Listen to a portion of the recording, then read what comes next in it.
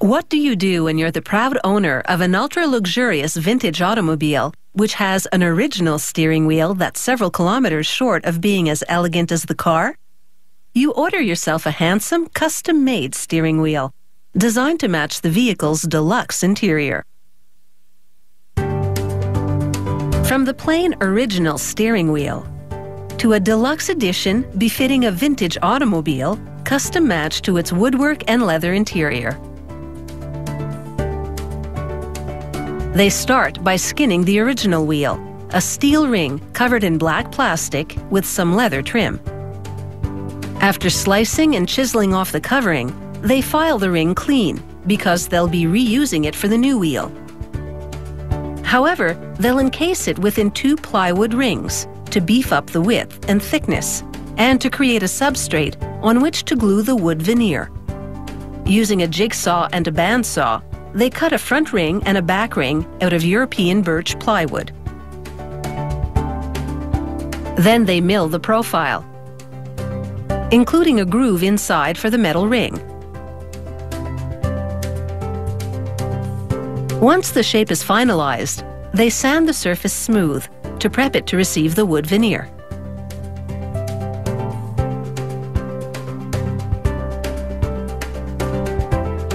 Veneer is made from a piece of wood sliced into ultra-thin sheets called leaves.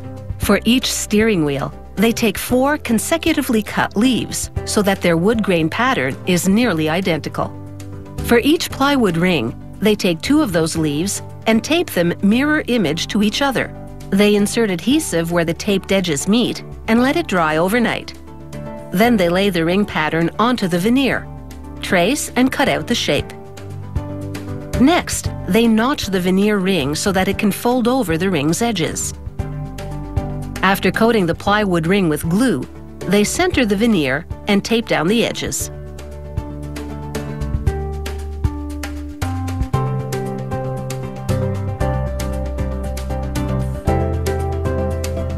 They add a layer of protective plastic, followed by rubber cushioning.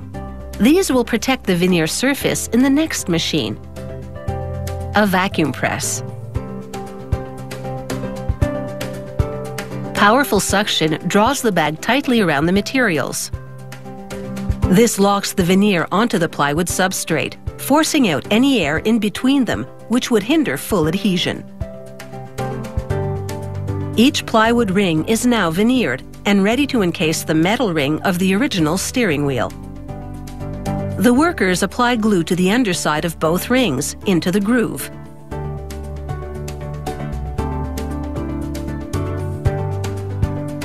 Then they assemble the 2 veneered rings over the metal one.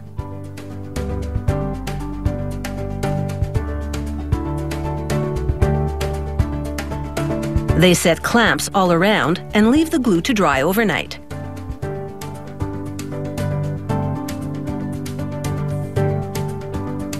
The next day, they remove the clamps and put the steering wheel in an oven for about 8 hours to cure the glue. Once the steering wheel cools, they file away excess glue that seeped out the seam, then sand the entire surface silky smooth. They protect the delicate veneer with 8 coats of resin, cured in the oven for optimal durability. Then they polish the surface with a series of compounds to produce a glossy finish which highlights the richness of the wood grain.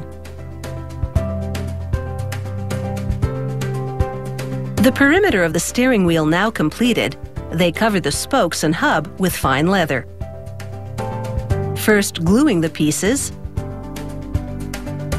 then hand stitching them.